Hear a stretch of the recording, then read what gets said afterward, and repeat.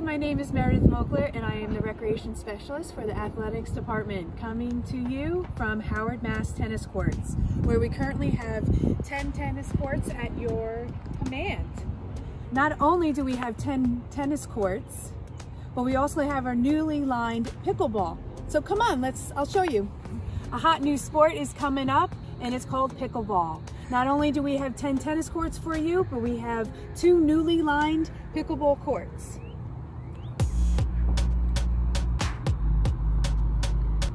To finish up this segment, Suffolk Parks and Recreation Athletics Department offers tennis lessons all year round. Please visit our website for more information. Thanks for coming. Bye.